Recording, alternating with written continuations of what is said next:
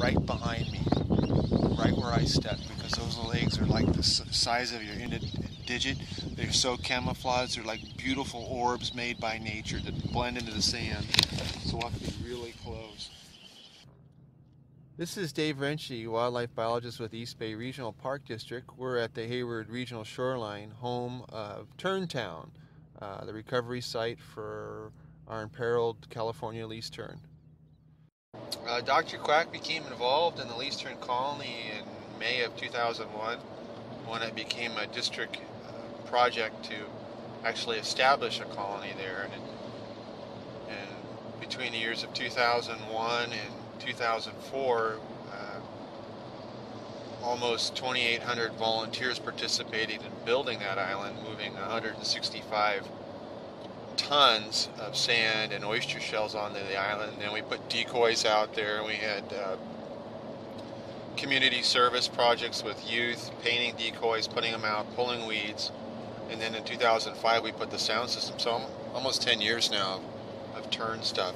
And we're after the sound of the tern.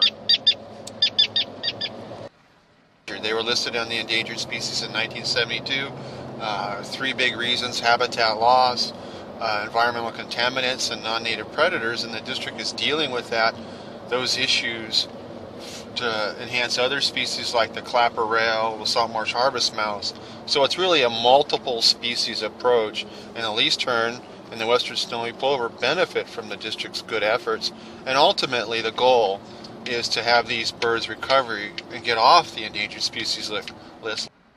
The island provides them with additional habitat, additional place where they can find their food, water, shelter, and space, additional places for them to nest, because there's just not suitable nesting habitat in the areas anymore.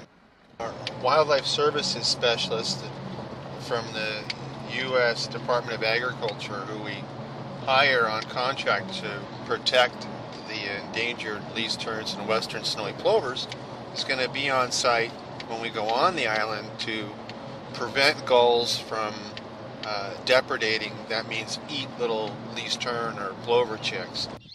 Look at this, 21, average of 7, 9. It kind of went down. Last week we had 8.8 predators per hour. That's pretty bad. And then I heard one of them was like over 150 predators during a period of time. Yeah. Something like that, I don't know. It was incredible. All right. So just those. Now, nests with chicks. Hold on that we can't lose our valuable data. I will put this in here. Ones back here are hard to see. Yeah. 20, 33. There we go. There he is by the oyster shell. There's one of them. Oh, I see. See him by the oyster shell? Yeah. Oh, I see 2. They're both right there. Oh yeah, behind the other one.